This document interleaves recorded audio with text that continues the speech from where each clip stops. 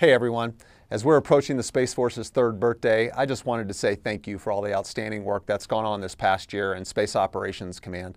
You know, we do a lot of different things in this command, and whether you are an intelligence guardian or airman who's telling us all about the threat and leading our operations in that way, or perhaps you're one of our cyber professionals who is defending us in the cyber domain, which is our soft underbelly, of course, in the space enterprise, or maybe you're one of our space operations personnel who's getting to operate this incredible equipment that we have on orbit or here on terra firma, or maybe you're one of our assigned airmen or guardians who are running the installations and making sure that our Space Force bases and Space Force stations are the places that we can conduct our vital missions from. Maybe you're out at Vandenberg executing joint command and control missions, or even right here at Building 1 where we are providing staff support to ensure today's operations are going well, but also ensuring that tomorrow's operations are postured for success.